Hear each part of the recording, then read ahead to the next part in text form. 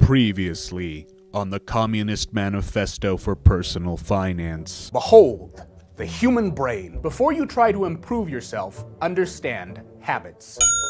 Half the battle is modifying your environment. Are you having a meltdown? Emotion, logic. Bolshevik Bunny, I'm pregnant and you're the father. Oh, old baby's done it again. And now the conclusion.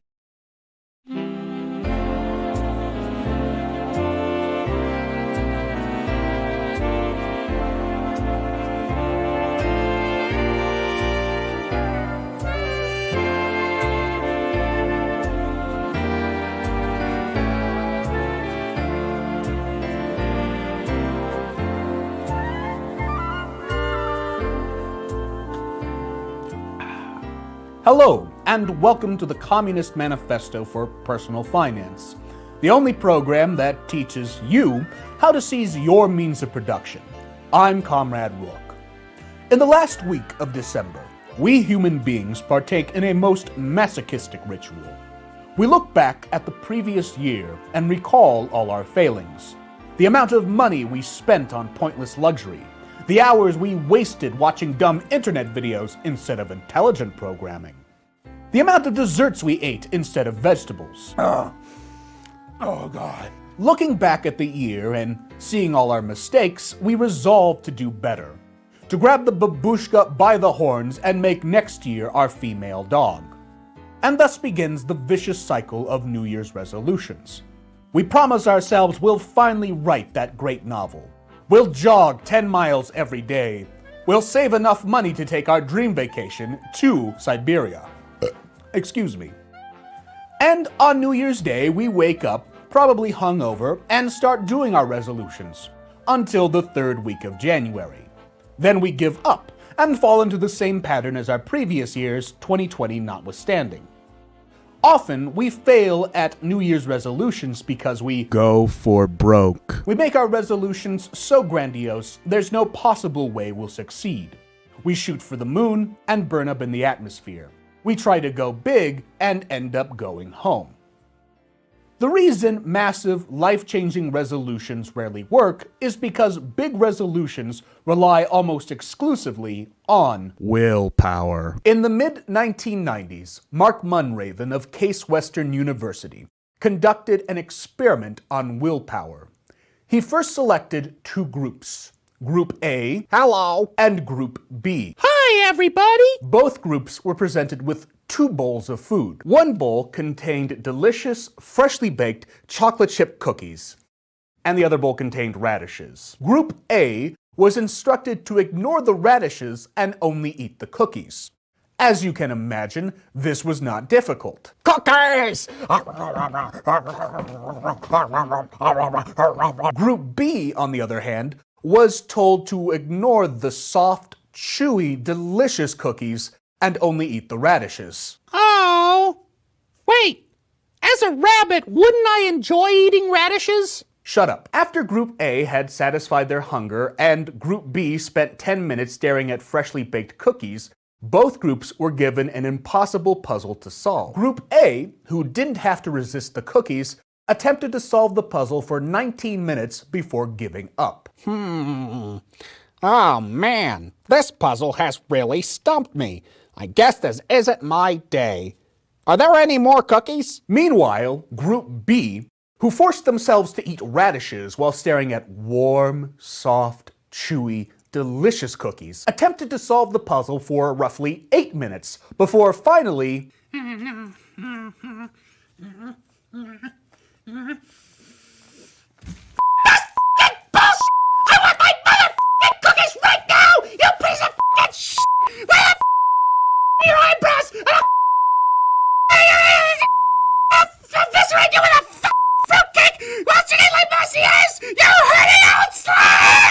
There have been over 200 studies on willpower since Munraven's experiment, and all have come to the same conclusion. Lesson 4. Willpower is a limited resource. Your limited amount of willpower is why going cold turkey rarely works.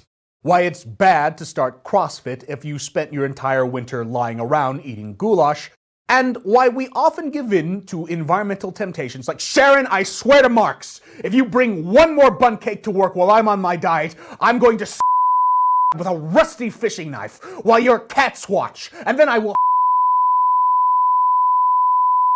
with your blood on my hands, you horny old slut. Point is, willpower is a muscle. You can train yourself to have more willpower, but like actual weight training, if you try to do too much too quickly, you're doing more harm than good. To overcome this willpower problem, you need to find the right routine. Routine is the third part of a habit. It's the response to the craving, the flipping on the light switch or the flipping off rude drivers. Frequently, when people make New Year's resolutions, they make their new routine too difficult and too vague. Let's look at the most common New Year's resolution: exercising. Say you resolve to jog 1 hour every day. First of all, this routine is not very specific. Where are you going to jog? When are you going to jog? Are you going to jog when it's snowing? Are you going to jog when it's 100 degrees outside? Are you going to jog after working a 12-hour shift? I will admit these questions are nitpicky. But if you want to change your habits, these are nits you need to pick. Otherwise, you'll never follow through. Contrary to anarchist belief, people need structure, especially when they're trying to form new habits. The human brain likes specifics. Otherwise, it shuts down and doesn't do the behavior we want it to do. For example, our brains might think, It's snowing outside, and I don't want to catch a cold. We never said we would jog in the snow. We'll go jogging tomorrow. or It's dark out there. If we go jogging tonight, we could roll an ankle. We never said we'd go jogging at night. Better to do it in the day when we can actually see. or We're sore from yesterday. Probably don't want to strain ourselves. We never said we'd go jogging when we were sore. Better go jogging tomorrow. Without specific details, our brains look for excuses to avoid doing a new behavior, especially if that behavior is difficult. This is the second problem with resolving to jog 1 hour every day. It's difficult to follow through on. Now, of course, for someone who runs marathons all year, jogging 1 hour a day is probably a run in the park. But for the rest of us who spent all December eating borscht and watching Battleship Potemkin on repeat, jogging 1 hour a day is difficult and will require a lot of motivation. In Tiny Habits, B.J. Fogg presents his model for human behavior.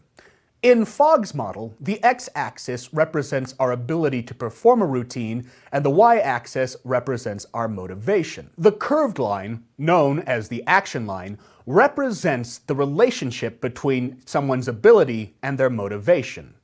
As you can see, the less ability you have to perform a task, the more motivation you will need to attempt it. Think back to previous New Year's resolutions where you were trying to do a routine far beyond your ability. Perhaps on the first day you were excited to do that routine, but what about the next? Or the next? Did you see your motivation slowly drop? Did you have to burn through more and more willpower to follow through? In our example of an unproductive New Year's resolution, it's obvious for average people jogging 1 hour every day is difficult and will require a lot of willpower, which again is a limited resource. So chances are slim that jogging 1 hour a day will become a habit. In order to adopt a routine that will stick, you can't force yourself to become more motivated. Instead, you should focus on making your routine easier so that it works with your ability. In other words, you have to K.I.S.S.S. or Keep it simple and specific, stupid. let's think of a simpler and more specific routine for getting into shape. Like, after lunch, you're going to take a 5-minute walk around your block. This routine is both simple and specific. You've established where you're going to walk, around your block. You've also specified that you're going to walk after lunch, so you have a built-in cue for the habit. Plus, this routine is pretty simple. Most people can walk for 5 minutes. In fact, some might argue that taking a 5-minute walk is pretty easy. And this brings up the question, can you make your new routine too easy? And the answer is yes.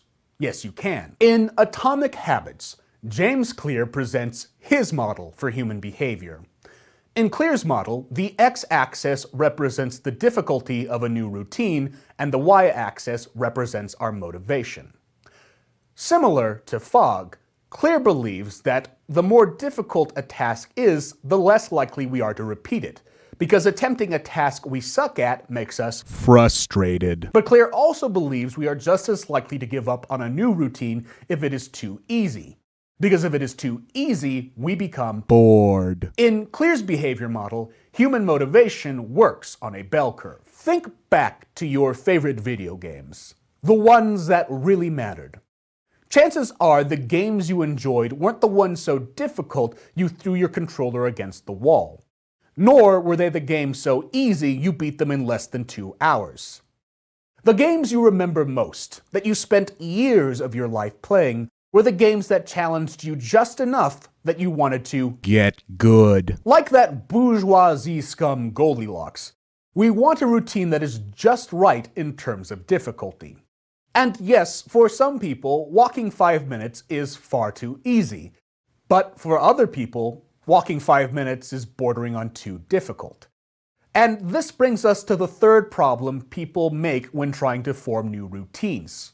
Too often, people try to emulate the exact routines of successful people.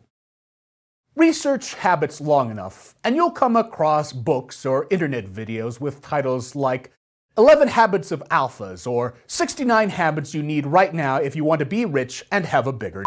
Often in these clickbait videos, experts guarantee that if you follow specific habits, you're sure to be sipping Dom Perignon out of a mithril goblet while sitting on your 50,000 square foot platinum yacht. Now, don't get us wrong, we think there are habits everyone should do.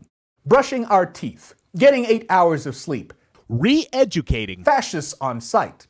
And you're more than welcome to experiment and see if the habits of successful people help you.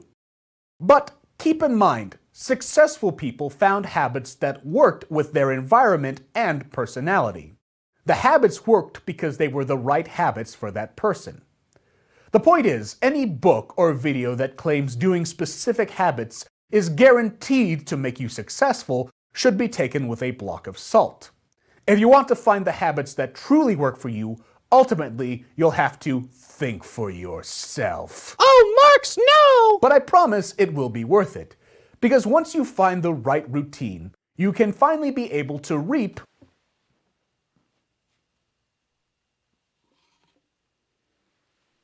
Throughout this series, we've tried to answer the question of why people don't do what they should do.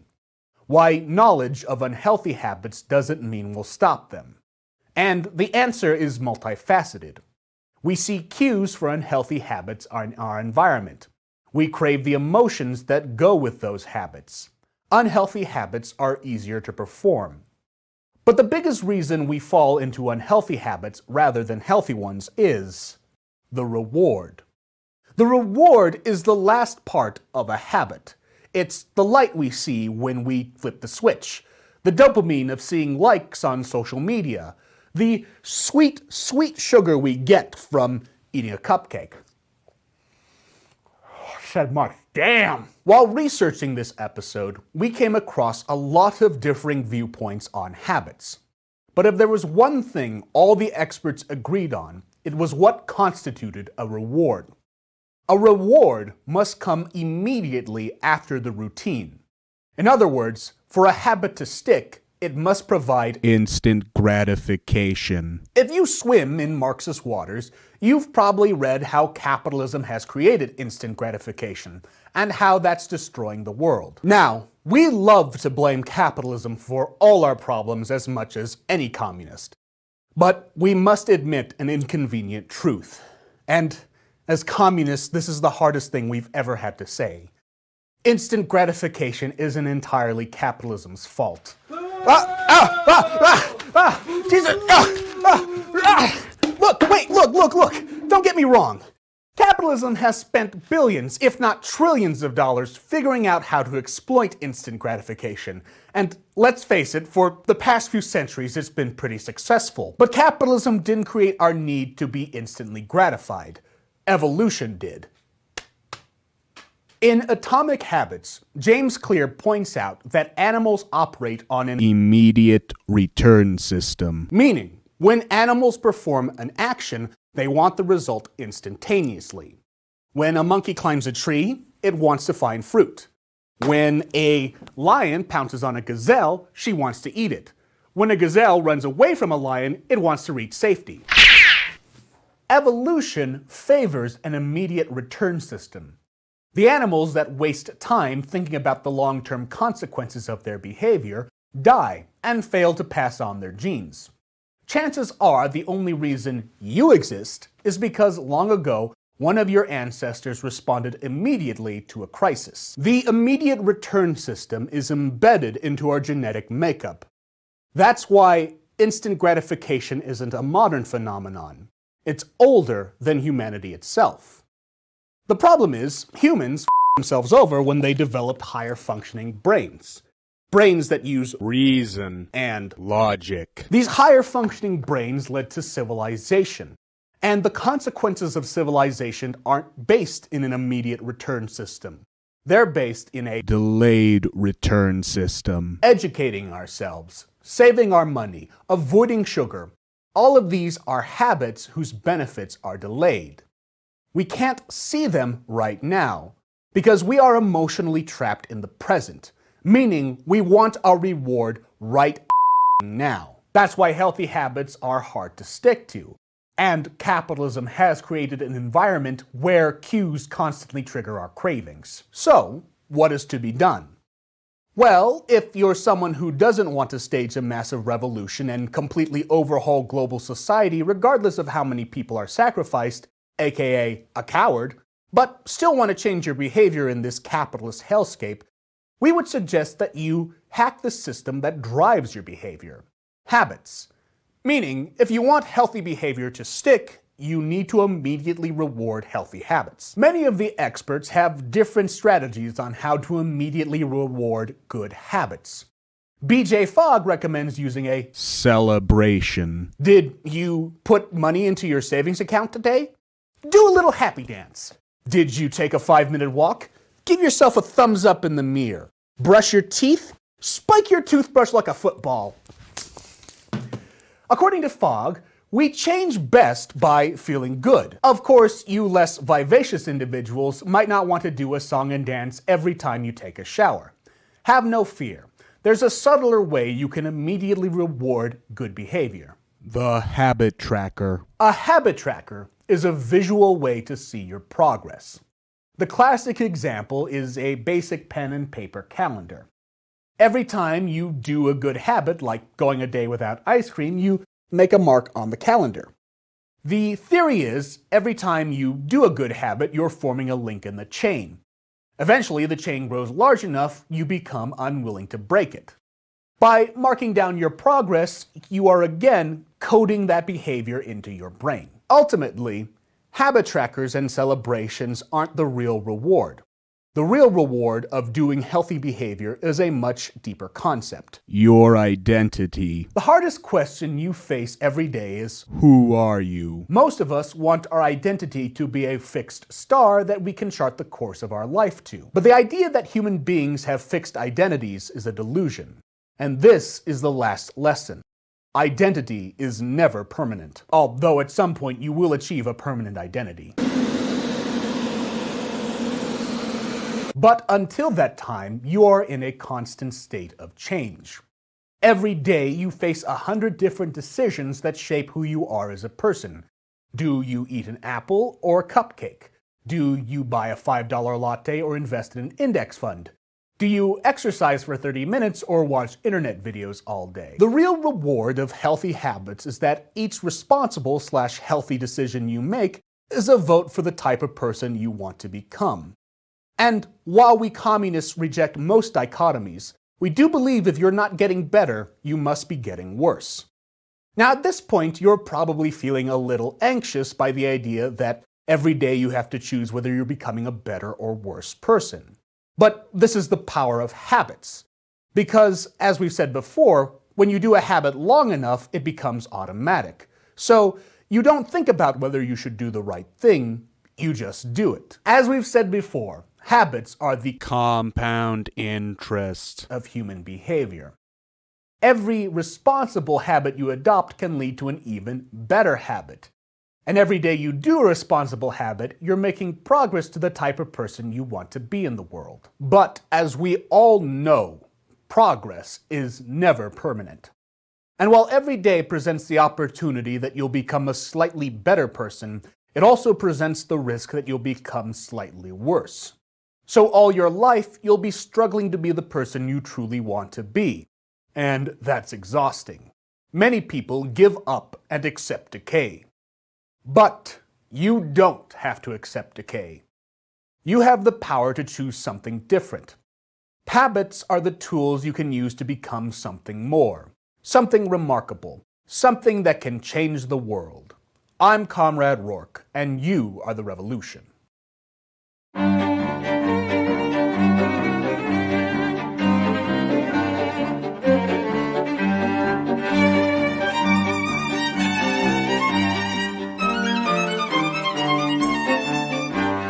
Produced in collaboration with Fort Collins Public Media. If you have comments, questions, or suggestions for future episodes, please email us at communistfinance@gmail.com or follow us on Instagram at Comrade Rourke.